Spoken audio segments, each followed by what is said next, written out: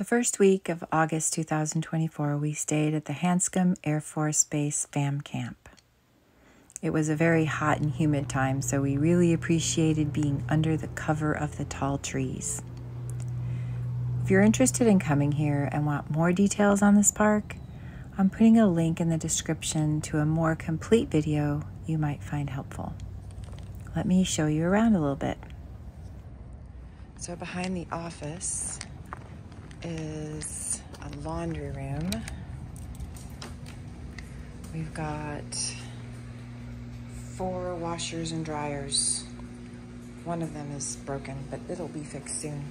Really nice and clean. And right next door to the laundry room is this really nice room that you can hang out in. It's got sofas. There's a kitchen for the people who tent. You got microwaves and you put your stuff in the refrigerator. This table is usually full of a bunch of free stuff that you can take for free. Oh, here it is. It's a bunch of stuff that people leave here. And there's all kinds of pamphlets of things to do in the area and games for the kids. And there are some tent sites out there. It's really nice. And then right here is the office and some bathrooms. They're not open quite yet. It's still early. But when you get here, they put your name on a chalkboard and tell you where to park. It's really nice. That's the bath and shower house. I haven't been in there. And another really nice thing is this little community area. I think I sat here a couple of times. Chairs, everybody can come and hang out in front of a fire. Really nice people here. Got to meet a few people.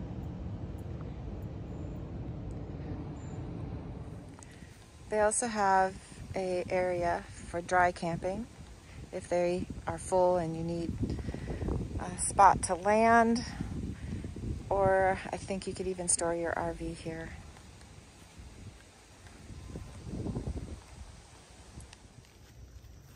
Well, behind the campground there's a couple of trails, but it's obvious that they don't maintain the forest very well. And I'm just like 30 feet into the forest and I'm already getting swarmed by bugs and things. And it's really thick. This forest area is not very nice to wander around in. But maybe the bugs like it. I don't know. Oh, hello, bug. Just came across a sign. Hartwell Town Forest. So it looks like at one point these maybe were getting managed better. Sure is pretty out here. If it just weren't for all these bugs. It's probably just the humidity. It's been quite hot and humid, but not unbearable. And all that humidity makes these beautiful things grow. Oh, I just heard a gunshot or something, probably on base. And Daisy's like, okay, I want to go home now. Little does she know she's going in the wrong direction. Ah, Daisy.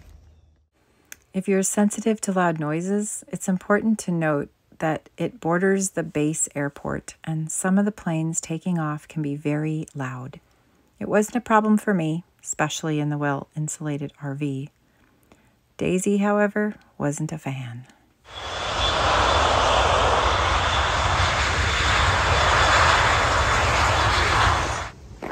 so afraid of the airplanes.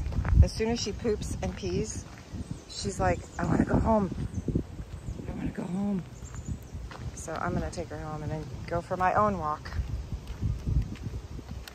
That's fine.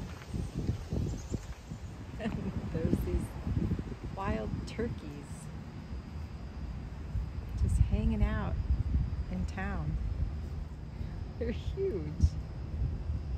I've never seen anything like that before.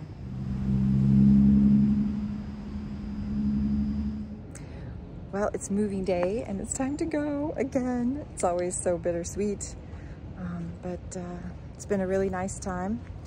The only downside to being under the trees is I had pine needles all over the place. So I had to do a lot of cleaning before we left, but the shade was nice. So, pros and cons of everything. Anyway, thank you for watching, and we'll see you in the next video, which will be Bar Harbor, Maine.